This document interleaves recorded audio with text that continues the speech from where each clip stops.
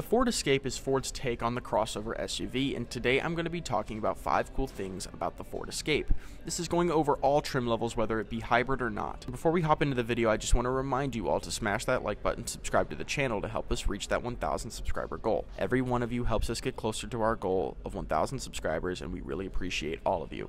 That being said, let's get into the video. Starting with fuel economy, the 2.5-liter hybrid with the CVT in a front-wheel drive configuration has an EPA estimated range of 582 miles to a single tank. The gas tank size is 14.2 gallons, and the EPA estimates a combined gas mileage of 41 miles per gallon. This makes the Ford Escape one of the most fuel-efficient vehicles on the market today. The next thing I want to talk about is the 2-liter optional EcoBoost engine. The Escape comes with other engine options other than the hybrid and 1.5-liter, one of which is the 2-liter EcoBoost inline-4 engine that makes 250 horsepower.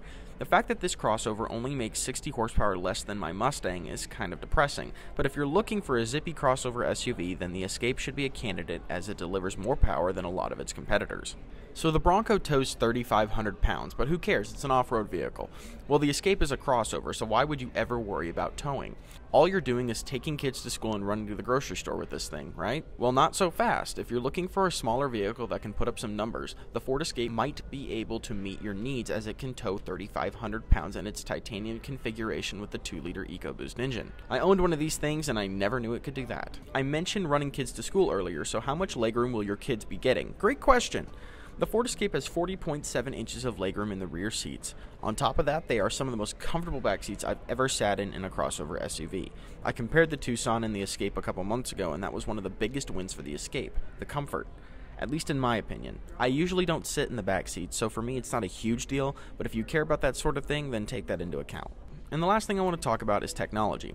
Before the refresh in 2020, the Escape was kind of lacking in some areas, but now when you get an Escape, you feel like you're getting in a baby Ford Explorer. What I mean by that is the Escape SEL Hybrid has a bunch of tech that the Ford Explorer has, including the digital gauge cluster that changes based on your drive modes.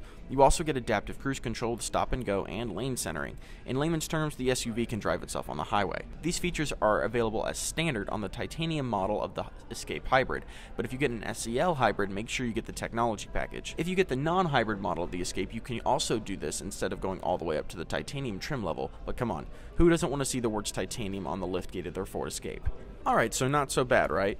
Honestly, I think the Ford Escapes are great crossovers, and they sort of have a Porsche Macan look to them, which is kind of interesting.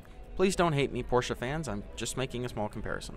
Anyways, if you have any thoughts on the video, leave a comment down below. If you liked the video, make sure you smash that like button, and if you want to see more from us, go ahead and subscribe. We are so close to 1,000 now, and we'd love if you help us reach our goal.